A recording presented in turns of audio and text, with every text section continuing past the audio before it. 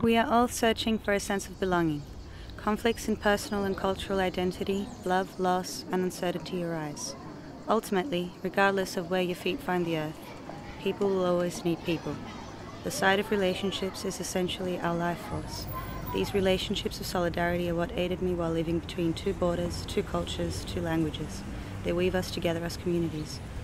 Learning psychology has helped me realize that the way we feel, reflect, and relate to one another goes beyond space and language. And at the end of the day, that may be all I need to know. Elena Marilina, came από την Ελλάδα.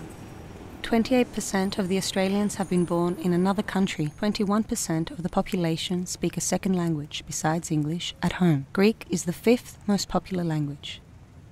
1. Migrating World. Be part of the solution.